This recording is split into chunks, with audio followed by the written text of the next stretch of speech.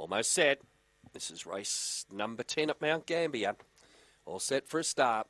Ready and away. Rocky Cadillac began smartly, headed early though by Bungaloo Shane, although those two bumped, and it's still Rocky Cadillac just in front of Bungaloo Shane, tending to get off the track a little. Then came Natalia Lee. Further back then was Shot of Brandy. Further back was Freelance, and last of all Cadillac Beast.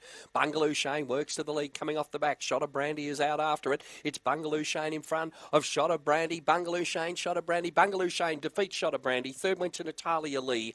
Then in behind them to pull up would have been Rocky Cadillac Freelance, back towards the rear of the field there in race number 10. Stand by for the placings.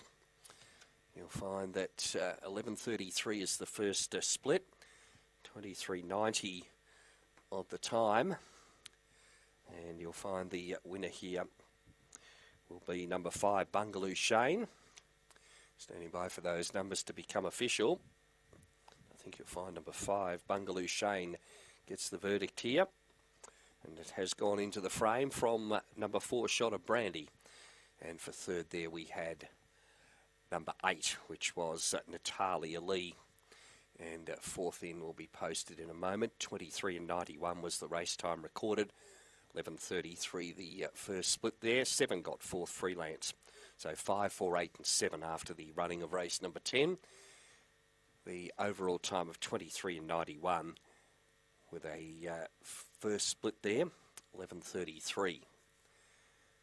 5, 4, 8 and 7. 5, Bungaloo Shane takes it out. This Greyhound, Black Dog, October 20 by Fabregas from Springvale, Alyssa.